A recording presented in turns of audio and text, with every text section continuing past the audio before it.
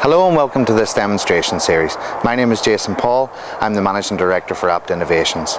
Today we're here at Moore's Caravans in Lisburn, Northern Ireland, where by using our new patented Floe device, I'd like to show you how you can drain down your own touring caravan without having to pay someone to do it for you. So let's get started. Now, the last few winters have been particularly harsh and many caravan owners have complained of broken components such as taps, onboard pumps and filter bottles, etc. Now, this is nothing to do with draining the water heater or indeed running the onboard pump. In fact, it may be something to do with the incline that the van is sitting on or not leaving the taps open when you're trying to drain that water heater. Other people have tried other methods such as blowing down through the taps or driving home from a journey with the dump valves open and the taps open, trying to shake that water backwards and forwards. But through our research we've found that there is no real way of gauging just how much water has actually come out of the system. More importantly, how much water is actually still in the system. But what I want to show you today is that by using our touring caravan kit with a little bit of compressed air, irrespective of any circumstances, you'll be able to blow all of that water out of the kitchen taps, the shower and also the bathroom wash hand basin. The benefits to you, the owner, is that you'll be protected through the winter months without any broken components. In addition to that, if you were to carry out a drain down just a couple of times through the summer season, what you'll find is you'll be able to remove all of that old stale and stagnant water. Okay, so the next thing I'd like to do is introduce you to the kits that we have. We have 3 kits suitable for touring caravans. The first 2 are from Truma, and as you see you have the Crystal 2 connection and the Pistol connection. We also have a third from Whale. Inside the kit also what you'll find is a DVD, and that will give you a demonstration on how to use the device. On the back you'll find further instructions if you need them, but you'll also have precautions there also, and we would recommend that you read those thoroughly. So inside what you'll have, the system itself, we're going to use a Truma connection for this particular example. What you find in the pack is the device itself and the adapter. So connecting them together, just a snap fit like that, we are going to plug this into the side of the caravan, and then at the other end we're going to connect an air source, which we'll discuss in a second. Now, you can also use the device for the likes of an outside garden hose or a power hose. And what we've found over the last couple of years with those hard frosts is that more and more hoses and power hoses, the guns, particularly the spray guns, are being damaged in the hard frosts. Finally, what you can do is disconnect the Floe device and connect it onto an outside tap. If your house has mains water throughout, what you can actually do is drain the system down if you plan to go on holiday for a couple of weeks. Okay, so how do we get air into Floe? Well, what we have at the bottom of the device is a threaded valve similar to that of a car or a bicycle. And being that, what you can use is a typical foot pump, as long as you have an accurate gauge, and I would urge you to try it out on maybe say the wheel of a car, just to make sure that your gauge is accurate. We have another type here which is a bicycle pump. As long as it has a gauge on the back here, you can use that. What we also have here is a handheld little pump, where if I were to press on the key, it acts somewhat like a cordless drill. It will produce air also. You've, I'm sure, come across these before, which is a typical 12-volt compressor, which you could plug into the cigarette lighter of the car. One that I use here is a 12-volt battery pack. Now, what it has is jump leads on the side, and it's just a handy thing to have around. But the one thing it does have is, if I turn it around, it has a digital compressor. There's a digital reading here, and I can set the pressure that I want to put in.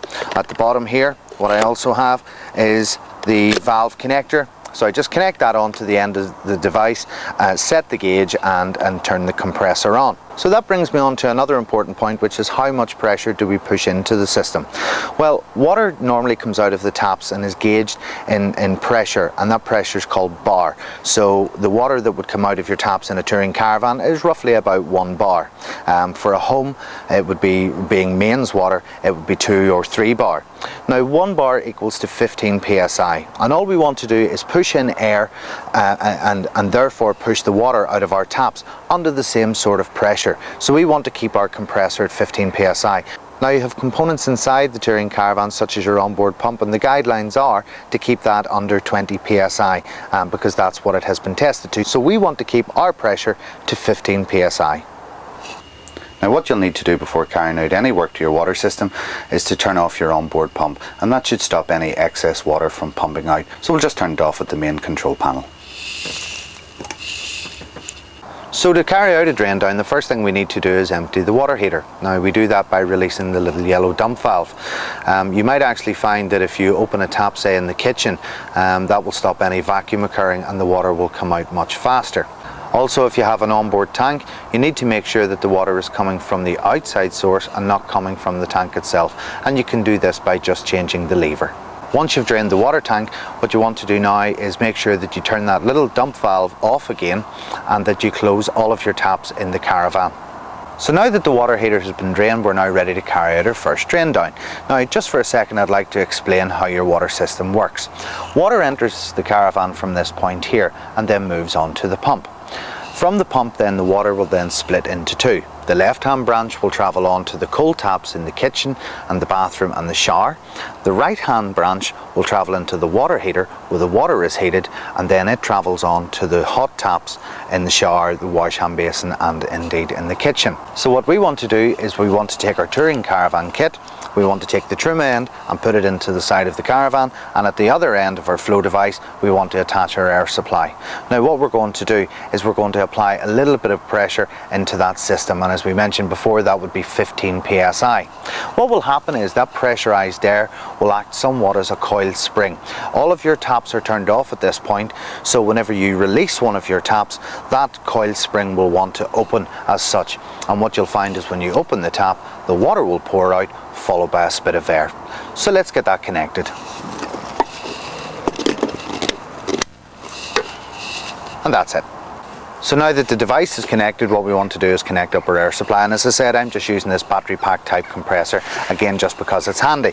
So what we'll do is just connect on our lead to the end of Floe, and what you'll find is that's a threaded connector as well, so if you do have that type of compressor you can just screw the connection onto the end of the valve. So what we'll then do is set the compressor to 15 psi, switch it on and build up the pressure in the system.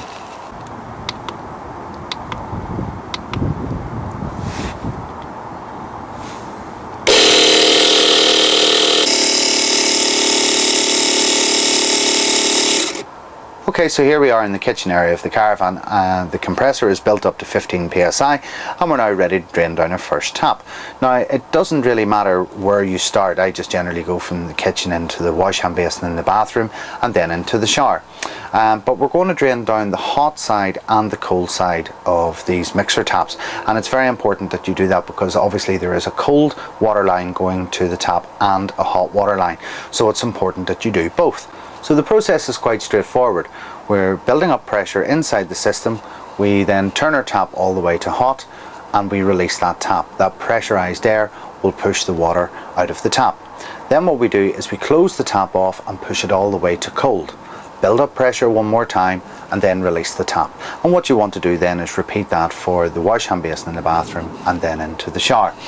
Okay, so what I've done here is I've brought a little RX jug just to show you how much water we can actually remove from this system. What I would also recommend is that you carry a dishcloth or a face cloth, because what's going to happen is the air is going to follow the water out of this particular tap, and sometimes you'll get a bit of a spit, and basically all it does is it stops that water from splashing around. So let's drain our first tap.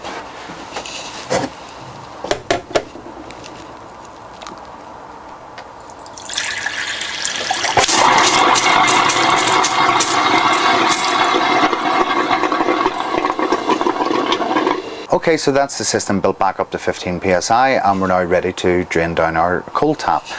So what we'll do is just turn the tap all the way to cold, and remembering your cloth, just release.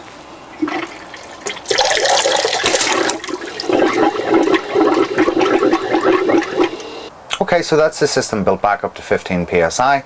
We're now at the wash hand basin in the bathroom. Now just a word of caution, whenever you do build up pressure in the system, don't leave it for more than a minute because you don't want to do any damage to the system. So basically what we're going to do again is turn the tap all the way to hot and we'll release.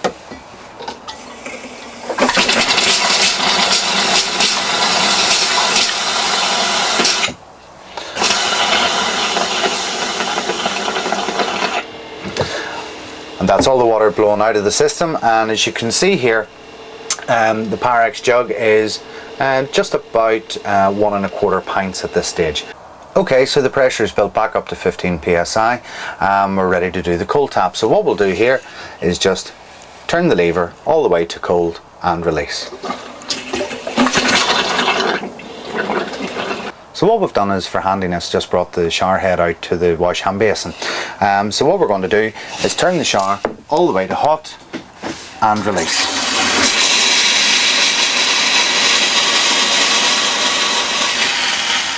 And that's the pressure built up one last time, so what we'll do is empty the cold side of the shower.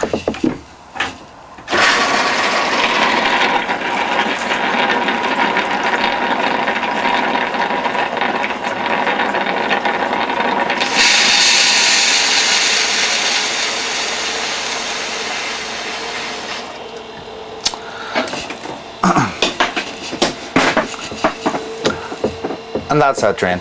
So if you did have any other outlets, such as outside showers, etc., what you would do is you would build up the pressure one last time and go out and drain those also. So that's the system almost drained down, but what we would recommend to you is that you build up the pressure one last time in the system and then open the little yellow dump valve beside the water heater. And what that will do is any residual water that has been left in there, it will blow it out of the bottom of the caravan. Of course, when carrying out a drain down, make sure you read your manufacturer's instructions to make sure that you've got everything covered. Also, if you're using Floe, make sure to read the instructions on the back of the pack and the precautions at the bottom of the pack, particularly those relating to the pressure. Make sure you keep your pressure to 15 psi and don't try to connect the kit to a mains water source. But as you can see, by using the kit, we've taken out just over 1 litre of water. Now that is enough during the winter. It doesn't seem like a lot, but that is more than enough to cause quite a bit of damage inside your touring caravan. Also, if left for an extended period of time, this water is going to go off. It's going to go stale and stagnant, and you're not going to get a very good taste from that water. So what we recommend is, instead of flushing and using sterilising agents, just every once in a while blow out the system and it will give you some great tasting fresh water back. Also, as a first time use, you should unscrew or disconnect the filter bottle beside the pump just to make sure that there's no water trapped inside, as these can be prone to breaking in a frost. Finally, and this is imperative, if you plan on leaving your caravan laid up for the winter period, what we would recommend is that you leave your taps in the open position. If you're using a mixer tap, just bring the lever to the centre but leave it open, and we would recommend that you do that for the kitchen, for the bathroom wash hand basin and for the shower. And that's it. The drain down is carried out, and that should keep you going through those cold winter months if you intend to lay up for the winter time.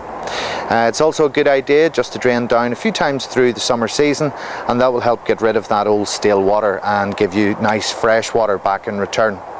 So I'd like to thank Moores Caravans for the very kind participation in making this film, and I'd like to wish you all the very best with your touring caravan, and thank you for watching.